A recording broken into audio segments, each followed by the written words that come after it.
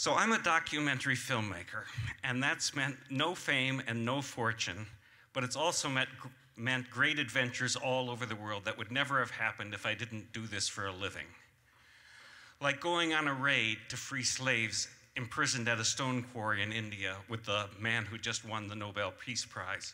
They had 15 minutes to decide whether to go with us or not. At the last moment, they came.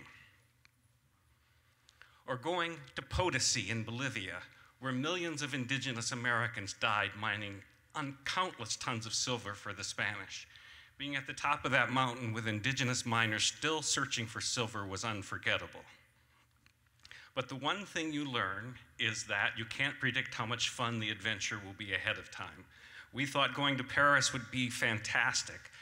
That camera broke, it was an unmitigated disaster. And then there was Antigua. We went there to film with the man who sequenced the human genome.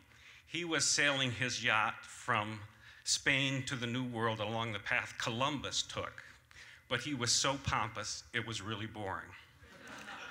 On the other hand, there were the cornfields of Illinois where none of us wanted to go, but we had to film with the man who figured out how to sequence DNA.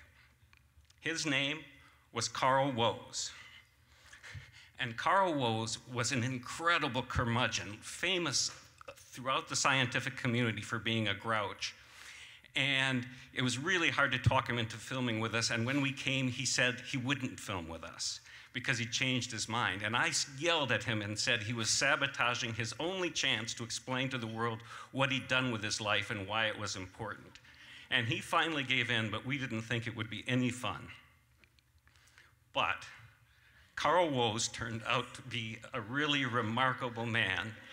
And as soon as he found out that we were really good at what we did and really dedicated and nice people, he turned into one of the most interesting people I've ever spent time with.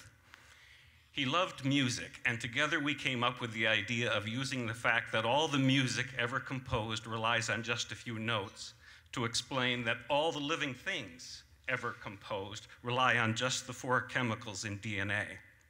And he took us to his dingy office where he had put up a bunch of X-rays in the 1960s that revealed tiny skeins of DNA from a bunch of different organisms, and he stared at them every day for 10 years.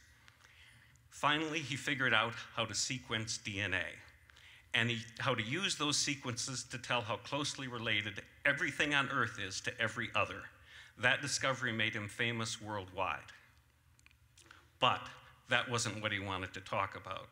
He wanted to talk about something that no other journalist who'd ever come had been interested in, which is what his research showed about the place of human beings on planet Earth.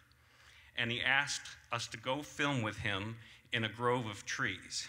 And he picked up this rock from the ground and held it in the air and said, "You won't have any trouble believing that you're not related to this rock." Then he pointed to the trees and said, "You might also think you're not related to these trees. In fact, you share 70% of your DNA with these trees, and they are really close relatives of yours. And in fact, you are closely related to every living thing you can see. And you can't understand your place on this planet without understanding that."